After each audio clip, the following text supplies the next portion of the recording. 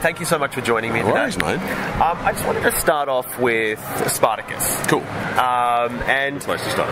yeah. Now, you took over midway through the series from after the tragic passing of Andy. How was that like coming into an established role? Did you try to like mimic him a little bit, or did you want to make it your own sort of character? Well, yeah. So, I mean, it's obviously the saddest story. He was, I mean, at the time it was slightly easier to handle because we'd only heard that he was sick again, which was horrible, but he was getting himself better, and that's all we were really focused on. And I was kind of like, well, if I can just kind of keep the seat warm for him and not screw his show up, that would be ideal. Like he'd let it go, but it's just a sad situation. And I was very grateful because everybody involved with it was very welcoming, including Andy. He sent me an email being like, "Good luck, man. I hope you do really well," which was, in hindsight, knowing what he was going through at the time. Because I saw, you ever see You Soon, that documentary? Mm-hmm. I did, yeah. It's a lot, and it was a lot for me to watch. And a lot of the conversations we'd have with production, or like, oh, is Andy going to come over and visit the set? And they're like, oh, he's got some stuff going on. You're like, oh, that's cool, of course. Like, all thinking that everything was going to work out. And then you sort of see the context, and you're like, oh, Jesus Christ. It was just really sad. Wish it was different, frankly. But everyone was really welcoming and kind, and made my introduction very welcoming and as easy as it could be in the circumstances, and I was very grateful for that because I'd also not done a whole lot of stuff professionally. Like, I've done a lot of student films, but there's a big difference between a massive show like that. So I was very grateful for all the help that I got doing it. But it was I was a very lucky person to be able to be in such a positive environment, given that such sad things were transpiring at the time. Before all of this, were you interested in that show specifically to be involved in Spartacus? Was it something that you were hoping to be a part of? I wouldn't dream it. I would never have dreamt of being a part of that show because, I mean, who was I? When I was going for it, I was like, they're going to wake up one day and be like, what are we doing? Who's this guy? No way. And I still don't know how it all worked out.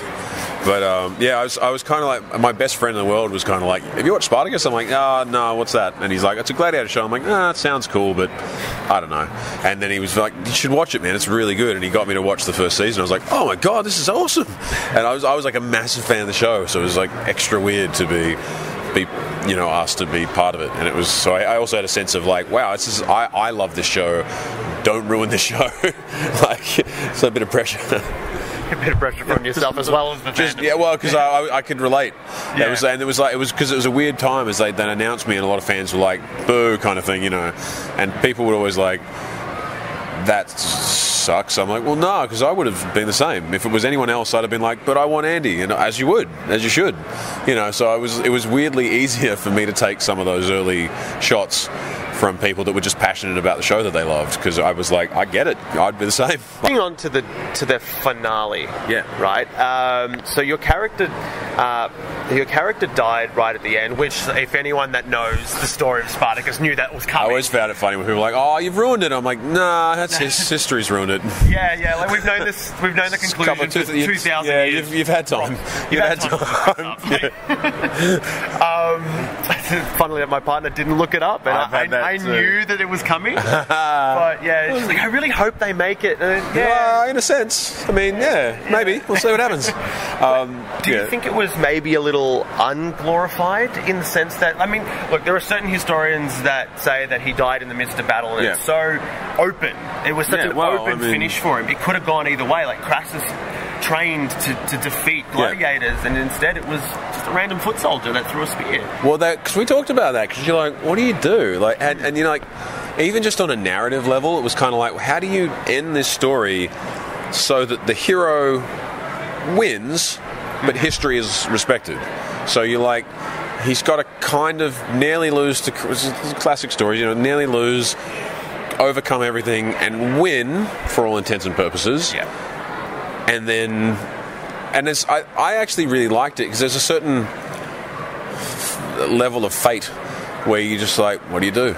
Like, how, and it's dramatic and it's tragic, and it's kind of low key in the way that you're just like, wait, you're angry because but it's we're trained to have so many Marvel moments and stuff like that, where there's these heroic shots of overcoming, or like the end game and stuff like that. And I guess one of my biggest surprises was when it's like, oh, Thor's stopped him, and oh, okay, and it changes what you expect in some ways.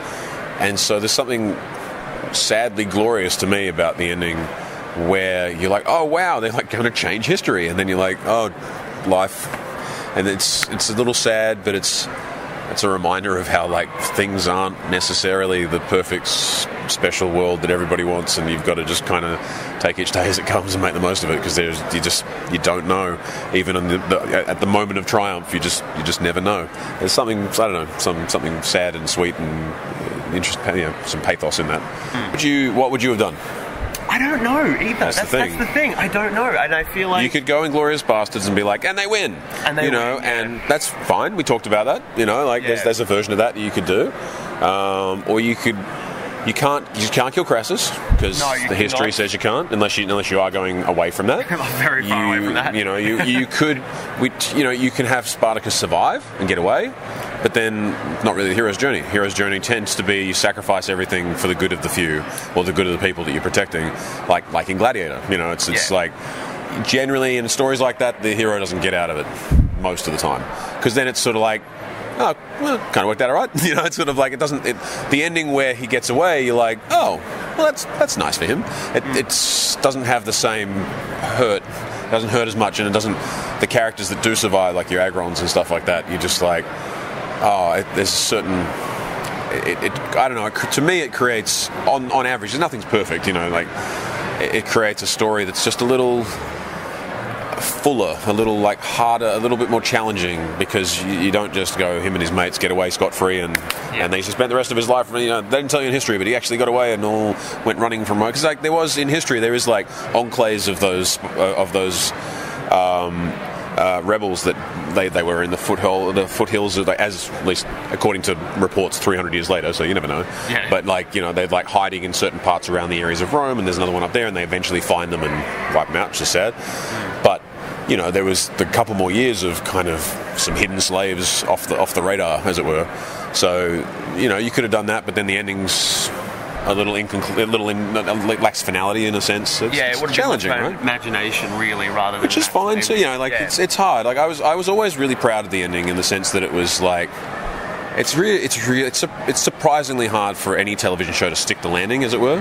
And I was always proud that I feel like we have created an ending where fans of the show, on average, can't please everyone, but on average, people would be like, okay, all right.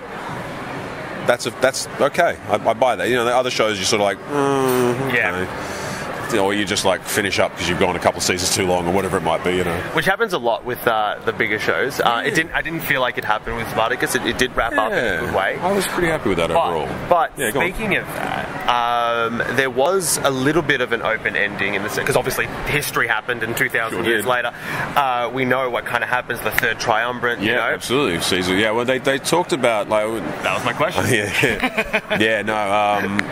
think it's poor Todd, because like everybody's like, nobody wanted to finish that show because it was so much fun to work on, and so I believe that there were pretty serious talks about doing a spin-off, where it was like Caesar and Crassus and what happens next.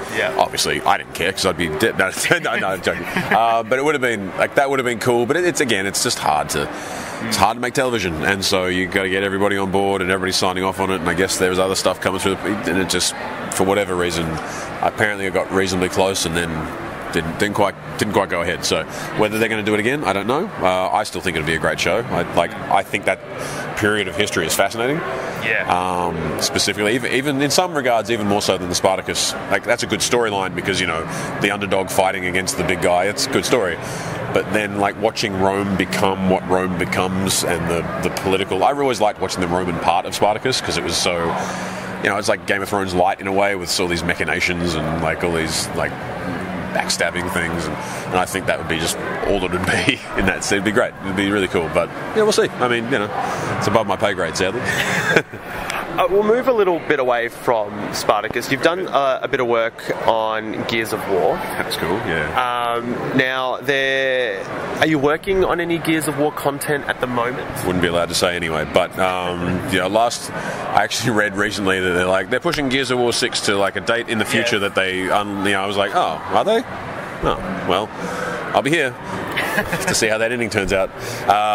But yeah, honestly, that's one of those things where I don't even know, sadly. I know they're doing like more Gears of War 5 like expanded like DLC and stuff like that, so they may be focusing on that for I also heard that they're changing Unreal engines to like the newer engine, so that may require a certain retooling of all the technology, so I don't know if that's delaying it or if they're choosing to go in another direction or whatever it might be. As of yet, I don't know, so unfortunately one of those like, oh cool, thanks actor, great, give me some no news, that'd be awesome. Thank you so much for joining me today. Pleasure, mate. And hope you enjoy the rest of the con. It's always good. So yeah, Will, you too.